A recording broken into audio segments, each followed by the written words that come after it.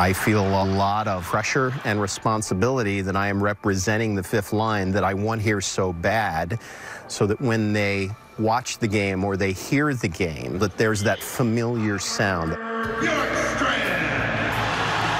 As in-arena host at Nationwide Arena, Mike Todd has his fingers on the pulse of the building. Right now, his fingers are the pulse of the building.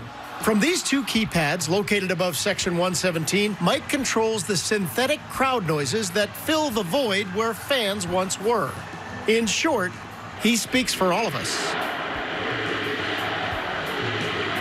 You're almost like an orchestra conductor because you are following the emotion of the game and the flow of the game. And when there's a big play, you know, you want to make sure that it sounds like it. You want to make sure that it sounds like the fifth line is reacting to this. So you will pick and choose your moments. Okay, I'm going to do this many drum chants per period. I'm going to do this many CBJ chants per period. But if there's something that I think is special, if I think there's a big moment, something's coming up, we're on a power play, the game is close, I'm going to amp up the energy. All of these different elements, some of them have come from the EA Sports NHL video games. And some of them they've synthesized, they've taken them from other arenas. Some of these synthesized crowd sounds are also used with the NBA.